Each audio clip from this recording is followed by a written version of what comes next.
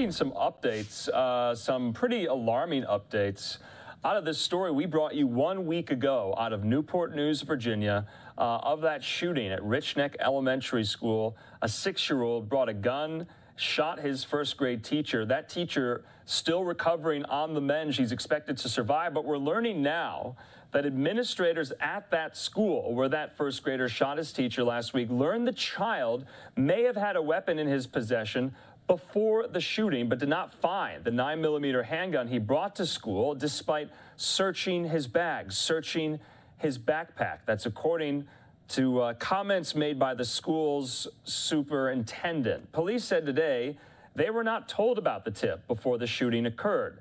Kelly King, a spokesperson for the Newport News Police Department, told the Associated Press that sometime after the shooting, police learned through their investigation that a school employee was notified of a possible gun at Richneck Elementary before the shooting. Quote, the Newport News Police Department was not notified of this information prior to the incident. The student's backpack was searched after school officials received the tip, but the gun wasn't found before the shooting. That's according to Michelle Price, a spokesperson for the Newport News School District. She declined to comment to the Associated Press on the police statement.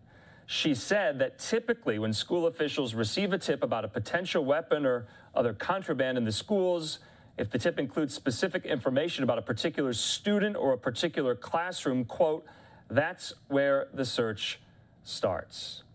Price confirmed that Superintendent George Parker told parents during an online meeting Thursday night that at least one school administrator was notified the boy may have a weapon before the 6-year-old shot the teacher.